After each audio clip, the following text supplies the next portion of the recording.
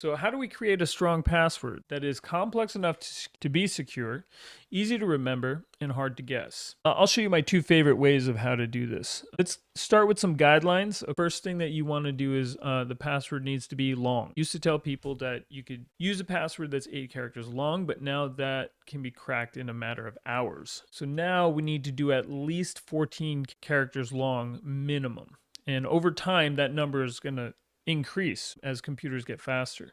14 characters long minimum. Need to be complex combination of the following characters: at least 2 capital letters, at least 2 lowercase letters, at least 2 numbers, and at least 2 symbols.